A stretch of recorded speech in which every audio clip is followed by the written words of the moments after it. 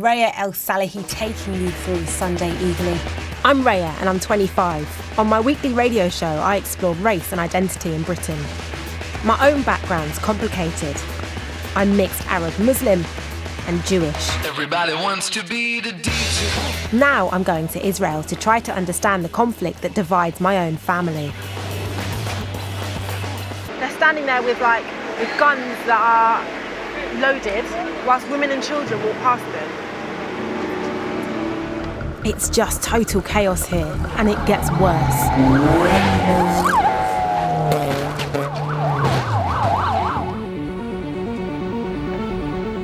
I want an explanation about what I saw at the checkpoint.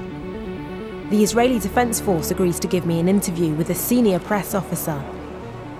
2 stones were thrown as far as I saw, and the response immediately was that a tear gas canister was fired into a crowd of people, which included me, which included other press, which included old women, old men, people with children, babies, and also soldiers who didn't have tear gas masks on. Why was there no warning? Our experience shows us that when we don't use that immediately, then the stones increase in their number and the riot gets out of hand. Why was there no warning? Why was there no warning given before they were thrown? Was there a warning for the protest? I don't think so. So you want to be a journalist. It's one of the most sought-after career paths and also one of the hardest to get into. So no surprises that when aspiring young reporters are given the chance to attend a Channel 4 training day here in York, they jumped at the chance. Channel 4 is travelling across the UK in search of the next generation of media professionals. Above all, we're passionate about 3 things. Number 1, nurturing new talent. Number 2, hearing diverse opinions. And number 3, working with a variety of independent production companies. Today, we're in Glasgow. Let's get the latest on the situation on the roads and the rails with Reya El Salahi from 5 Live Travel, who's in our Salford studio.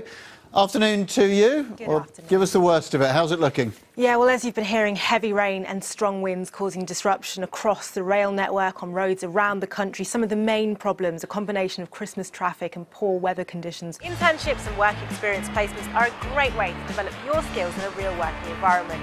But how much do you really know about your rights when it comes to getting your foot in the door? Well, let's find out. Do you have any idea what the law says about interns' rights? I've got no clue. I have no idea. Do you think they have the right to be paid? No idea. I don't think interns legally have the right to be paid. At least one thing is clear. When it comes to the world of work, we can all do with being a little bit better informed. And with that in mind, I'm off to meet the Minister for Employment Relations. So there's still clearly a lot of confusion when it comes to internships, but here to bust the myths, I'm joined by MP Jo Simpson. Why are internships so important? Well, an internship can be a really good start in your career. No one's saying that getting your foot in the door is easy, but the young people here today have shown they're up for the challenge. And of course, anyone attending a 4 Talent Day is automatically eligible to apply for work experience with Channel 4.